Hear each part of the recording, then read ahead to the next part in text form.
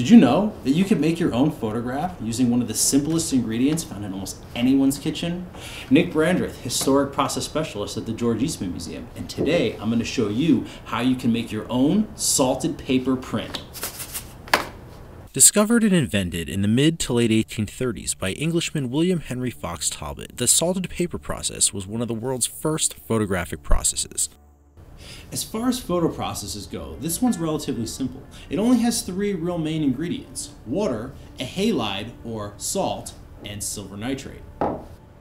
Silver nitrate by itself is not sensitive to light. It has to be combined with the halide for the best result. Now you might be saying, Nick, what the heck is a halide?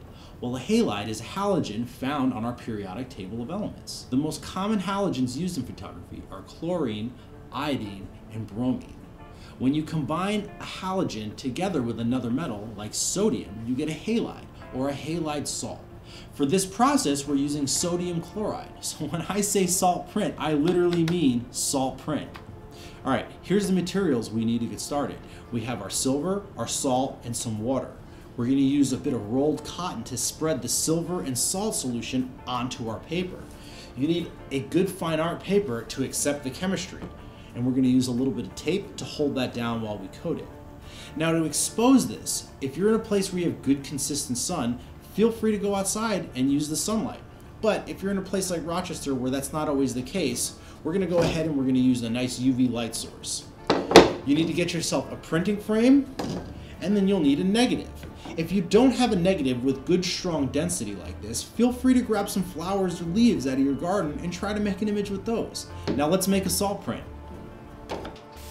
To make a salting solution, we simply have to add a measured amount of halide salt into distilled water. Some people like to add a bit of gelatin to their salting solution, but that is not necessary. To prepare your silver solution, simply dissolve a measured amount of silver nitrate into distilled water. Be sure to wear your gloves and your safety glasses, as silver nitrate can be very dangerous if it gets in your eyes, and it will stain your skin. With our solutions prepared, we're ready to coat our paper. We're going to use a piece of rolled cotton to spread the salt and silver solution onto our paper.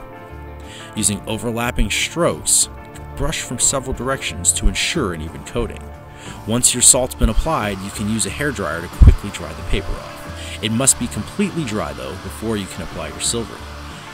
Using a fresh piece of cotton, apply your silver in the same way. Using overlapping strokes, brush from several directions. When you're ready, go ahead and use a hairdryer to quickly dry off your paper. Remember, you only have a few hours to print with your paper once it's dry. With our salt and silver applied, we're ready to trim down our sensitized paper. Be sure to trim the print slightly smaller than the frame so it's easy to get in and out. With our negative position, we're ready to expose our salted paper print. Notice, with the white lights on, it does not react to the light. It's only when we expose the print to a strong ultraviolet light source that the silver in the print will convert back into its metallic form. By using thin pieces of tracing paper, we're able to slow down the light to give us better contrast and range of tone. You'll notice, after only a few minutes under the ultraviolet light source, the magic has begun to happen. Once we're finished, we have to process the print. Using tap water, we remove the free silver. We then tone in gold chloride. And then we need to fix the print to remove the unused silver. To finish the print, we're going to coat this with a combination of beeswax and lavender oil. This will both provide a protective layer on the surface of the print, as well as make our tones pop. Gently buff the wax into the print and slowly remove your tape by pulling at a 45-degree angle. There you have it, a complete salted paper print from start to finish.